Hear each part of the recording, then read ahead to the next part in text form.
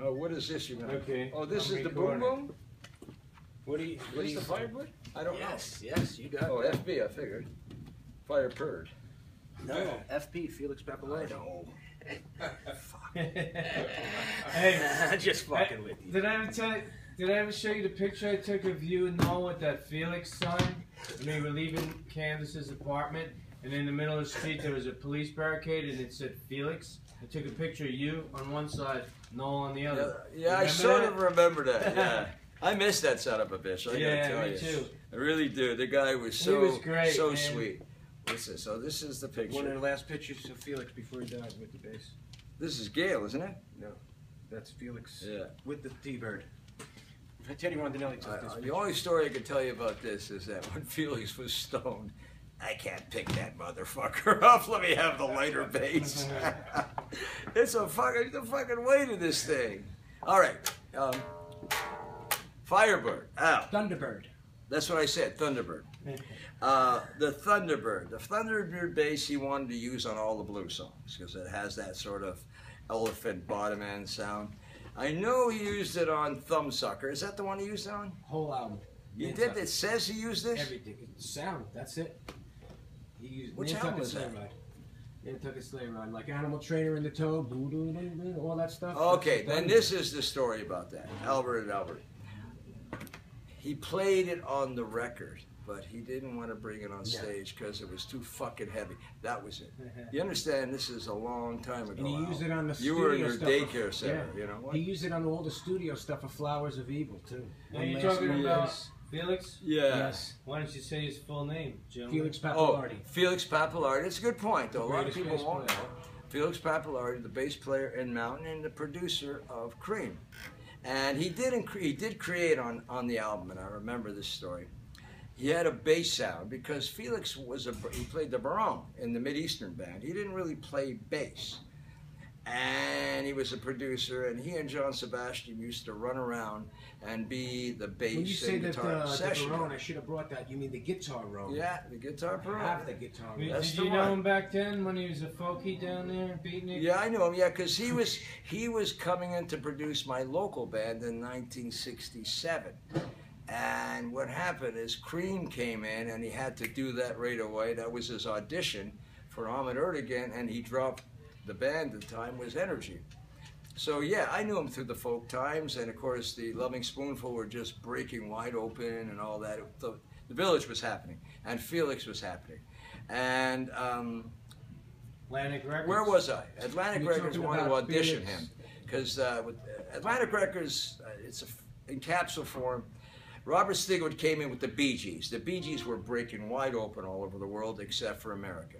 Ahmet Erdogan wanted the Bee Gees. So Robert Stigwood says, well, I'll give you the Bee Gees, but I got these three guys, and I don't know what the fuck they're playing, but people love it, and I think it could happen. And Ahmet says, well, they had a record called Fresh Cream, and it was all right, but I want them out on Atlantic. And Ahmet says, I don't know who the fuck they are. What do you know? You want the Bee Gees? You take Cream. So Ahmet says, all right, I gotta get a fucking producer. At that point, Felix was hanging out at Atlantic because Bud Prager says, hang to sit at Atlantic.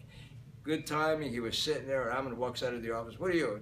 Felix, you want to produce something? Go in the studio with Tom, and you have 10 days to get this fucking record produced. I think they're called Milk or fucking Tofu, whatever it is, Cream. That was the way it was. They didn't give a shit.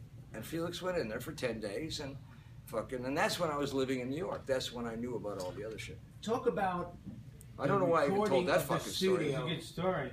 Well, the thing Felix, is, we were talking about Felix, that's why. well, okay, the Felix Let's talk thing. about the recording of Nantucket Sleighride in the studio when he was doing the quiet parts. He would use this bass for all the quiet parts in Nantucket Sleighride. You know more than I know at this point. You weren't there when he was cutting the tracks? I was there, but yeah, I was there. But I'm saying the only thing I remember about that doing mountain climbing, Leslie kept on saying to me, you know, the bass sounds like an elephant fart. Yeah. You know, and I remember sort of Felix heard about it. What's this? You think the bass sounds like? Well, because he turned the bass way up. You know, Felix had it up in the stuff, and the bass in those days, because of the acetates, could only handle a certain amount of the groove. At which point, if it's too much of the groove being used, the needle flips off. So there we did. We finished mixing mountain climbing, or Felix did. I was up in Montreal. He went to Bimini to go fishing. Gets a call back. You got to come back and remix, especially the Western. Theme for the Mediterranean Western. And I heard about this, and I go back, and Felix says, I don't understand. Bass, why can't? Anyways, he had, this bass was so big on the record. The sound was so big, they had to adjust it constantly with Felix, because Felix, and then oddly enough, you ran into Ozzy Osbourne. He says, you know something like Felix had? He changed the whole sound of bass, man. You know, I didn't sound like that, anyways. But and it was true. I realized a lot of the heavy metal that's going on now, and I just did a conference over in Helsinki. Wow. You know, Testament, fucking Anthrax, they all say that really the heavy metal stuff came from Felix's sound, because it was almost like an octave below, and I guess the tonality and everything has to do. And yes, hello. Tahaki, you should stand probably, over here and move around. So. Well, it probably came from. Bring your chair over here if you want. Just move around here. What is it? What is it? This the Ian Hunter thing. Now, the last time you see Felix. I can't hear you, Mike. You stop. Yeah. Okay. Just once in a while, move around. Right. Anyways, let me finish what I'm saying. Okay, I'm saying that even a lot of times we were playing, I was too busy trying to, you know, to put my part. I wasn't looking at what the other guys were playing. Maybe you were, but I wasn't. And all I'm saying is this sound of this bass was responsible, number one, for a lot of remixing, but most importantly, I found out later, and I gotta tell you, personally speaking, I thought the fucking bass sucked, because I was into stuff like Otis Redding and stuff, you know, the Memphis, and that bass was like, Duck Dunn was like really flapping, you know, and Felix was It's a different thing. It's a and it didn't stop, you know, the fucking bass note finished like in fucking Albuquerque, and anyway, so I found out later that he was fucking right. This was the bass to use. Now, I can't even hold it up. This was actually, it became his favorite bass in the end, because talk about the last time when you played together, you have the video, The Outsider, with you and yeah, that's right. This is, the video opens up and he's playing this bass. Yeah. And they zoom in on the Thunderbird, and he's just this. Now, do you know why he was playing this bass? It's because this, I just said, the notes he can hang on this thing.